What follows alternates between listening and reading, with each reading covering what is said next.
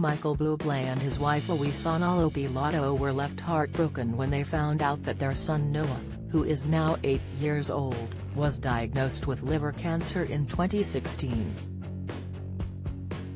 Following the news, the Canadian hitmaker immediately cancelled his tour and all of his music plans during chemotherapy and radiotherapy treatments. The singer's eldest child has fully recovered from cancer and is back to full health. The 46-year-old has since shared that legendary singer Sir Elton John, 75, had reached out to the musician despite them not knowing each other well. The Just Haven't Met You Yet hitmaker revealed that the Rocket Man would call his family home every Sunday without fail. Michael opened up about Elton's generosity ahead of the veteran musician's birthday back in March. Addressing their relationship, the Canadian-born star called him a beautiful man. The star revealed that when his oldest son Noah was battling liver cancer, Elton would always check up on the singer and his child. The Grammy winner told Magic Radio Breakfast, "I didn't know him and he called me every single Sunday. Every single Sunday he would call to tell me that he and David were praying for me and that they loved us and would send toys. That's who he is, that's who he really is, so happy birthday Sir Elton, thank you."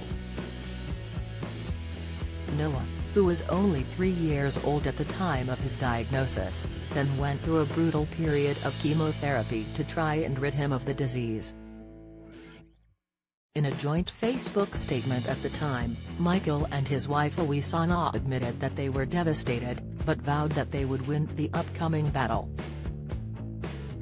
Thankfully for the family, and to the relief of the fans, it seemed that after initial treatment Noah was overcoming his condition. In 2017 Michael released another statement that read, "We are so grateful to report that our son Noah has been progressing well during his treatment and the doctors are very optimistic about the future for our little boy." Will Smith banned from Oscars and all Academy events for 10 years. Latest Donny Osmond embraces brother as star bids farewell in final show. Twitter Kate Garraway moving to better place after struggles, co-star hopes updates, "He has been brave throughout and we continue to be inspired by his courage. We thank God for the strength he has given all of us." Reflecting on the horrific experience, the singer talked about the impact that the diagnosis had on them all. Speaking on the Today Show in America he said, "It sucked. And it still sucks, because we went through what was the worst possible thing that you could hear as a parent and maybe as a human being. I'd much rather it'd have been me. I wished that many times, I wished that it happened to me." Michael and Oisana got engaged back in 2009 and married 2 years later.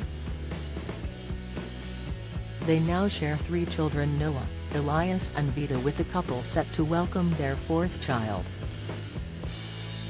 Michael dished on their new arrival, who is expected soon on The Late Late Show with James Corden. "I haven't told anybody, you are the first 2 people that I would have told outside of my family," he said to the host and the guest of the show sitting next to him, Anthony Anderson. "It's a girl. I feel so much better now not having to keep it in. People keep interviewing me and asking, 'Do you have any names?' They always try to get the answer,